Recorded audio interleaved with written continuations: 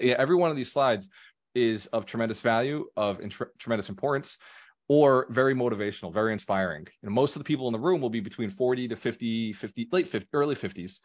And these are people who are at that point in life where they're having kind of a midlife crisis, where they're just like, oh my God, everything I've been working towards, the money I've been working towards, the job I had isn't panning out. It's not getting me to the goal.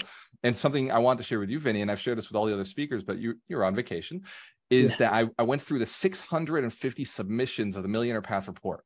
And that's 7 questions. And every one of them starts with a why. Why is financial freedom important to you? Why is real estate important? Why is wealth important to you?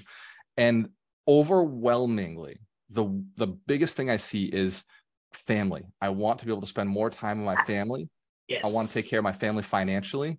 I want to make sure my kids have a future where they have options. So legacy wealth was on top of it.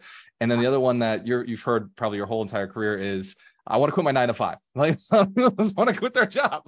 They're tired of working for the man.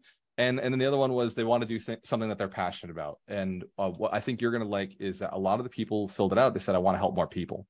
I want to give back. I want to contribute. Like, I can't do that if I'm stuck working a job, or if I don't have financial freedom. Like, they want to be able to give back. What would you say to somebody who's coming to the summit and has those desires?